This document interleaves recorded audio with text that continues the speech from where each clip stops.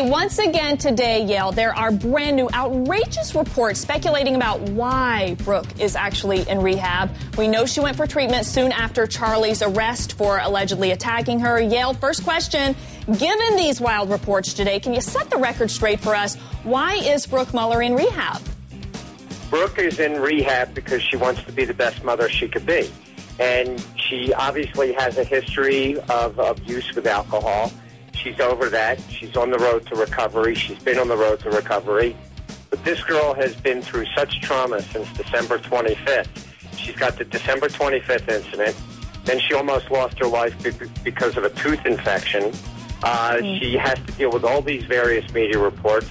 And she wanted to go in and get her health in order and make sure that she could be absolutely the best person she could be and be the best mother that she could be. Well, what do you think about those reports where there are headlines that say she's checked in due to drugs and due to other things? How do you react, Yale, or are you just resigned to them?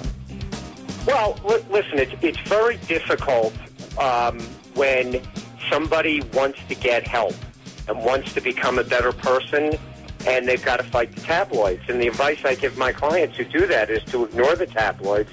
Really doesn't matter. I mean, the main focus is that there's help out there. You're getting it. You're being the best person you could be. She's got a responsibility to her children, and that's her main focus right now, and that's what she's focusing.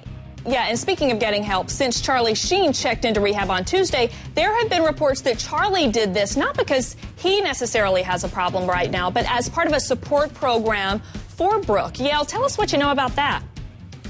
Well, first of all, I can't speak on behalf of Charlie because I don't represent Charlie. I will tell you that Brooke is absolutely committed to her sobriety. She's committed to regaining all of her health needs. And I think that if Charlie is seeking out that same type of help, kudos to him, and I think that's great. Did you know he was going to check into rehab, or were you as surprised as so many of us were, given the fact that he is about to be arraigned on a felony charge for allegedly attacking Brooke, who's your client? Okay. You know, one thing that I can't discuss is obviously what I discuss with my clients, but I do represent his wife, and I just really can't comment on what I knew or what I didn't know. But I will tell you this, that I think it's a good move, and I wish Charlie the best.